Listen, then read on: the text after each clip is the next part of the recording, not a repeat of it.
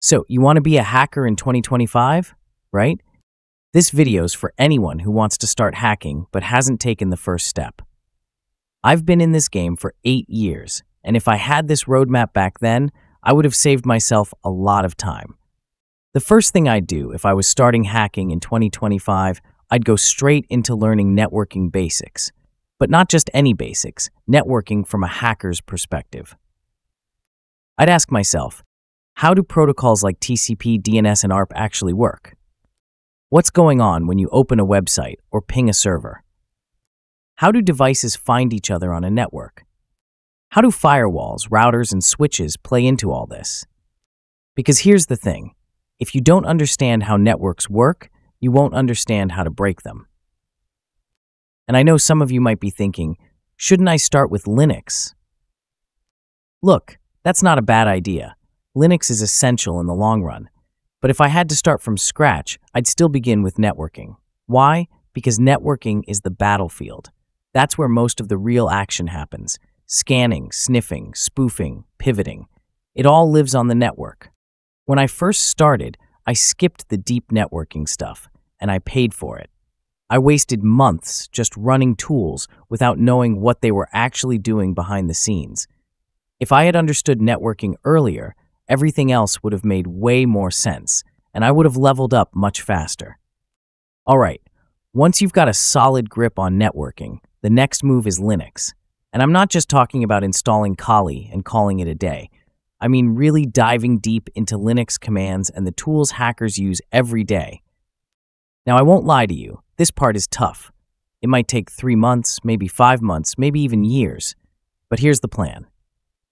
First, you learn the basic Linux commands, navigating the file system, managing processes, permissions, users, that kind of stuff. Then you move on to the tools. I know Linux and hacking tools aren't the same thing, but you're going to learn both. You'll be working with tools like Nmap, Metasploit, Wireshark, maybe even Burp Suite, though Burp might come later when you get into web hacking. And don't just stop at the popular tools. Explore what's out there. Dig into GitHub. There are tons of smaller tools built by real hackers, and those are gold. Be curious. Be hungry. And listen, I gotta say this. When I first started, I avoided using tools from GitHub because I was scared of being labeled a script kiddie. I thought I had to build everything myself to be legit. But looking back, that mindset just slowed me down. You need to understand something. If you want to be a hacker, you have to explore what other hackers are creating. Use those tools, break them, study them, modify them. That's how you grow. Don't be scared of using scripts. Just make sure you're learning from them. Don't be a script kiddie without the hacking knowledge. Be a learner first, always. All right, now let's talk about choosing a specialization. This is probably the most important step. If I could go back and start fresh, I would pick a specialization from day one.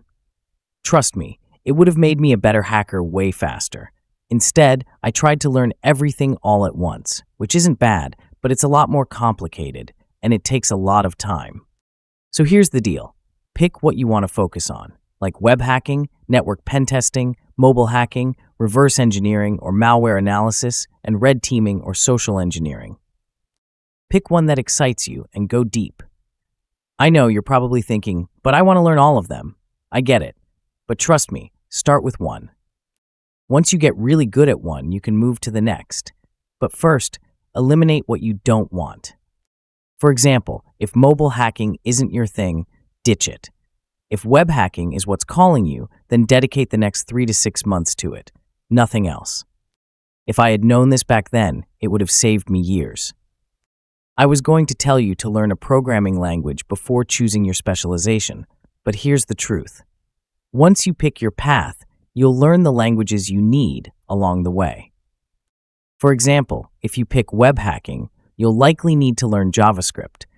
But let's talk about the languages you'll need in general to help you on your hacking journey. First up, Python. It's easy to learn and great for automation and scripting. Next, Bash scripting. It's essential for working with Linux and making your workflow faster. Then, JavaScript. If you're going down the web hacking route, this is a must. And if you're diving deep into exploits, you might want to learn C++ and C. Those will help you with low-level exploitation. But here's the thing. The moment you specialize, you'll know exactly what languages you need. So don't stress about mastering every language up front. Focus on the basics, and then go deep into the ones that matter for your chosen path. All right, now you're a hacker. You know what to do. But if you're not quite there yet, start by searching for vulnerabilities in the world. Use tools like Shodan to find exposed systems, then try to exploit them. See what happens. Don't overthink it, just get your hands dirty. And if you're thinking about jumping into bug bounty, go ahead. That's a great way to practice and earn along the way. But here's the thing. Hacking isn't easy. It takes time. But once you really understand the systems, hacking becomes way easier, even if it still takes time to take down a system. But don't let that scare you. I don't want you to give up when it gets tough. If you stay consistent, put in the work every single day, and learn everything you can along the way, I promise you'll become the real deal, and you'll make all of us proud.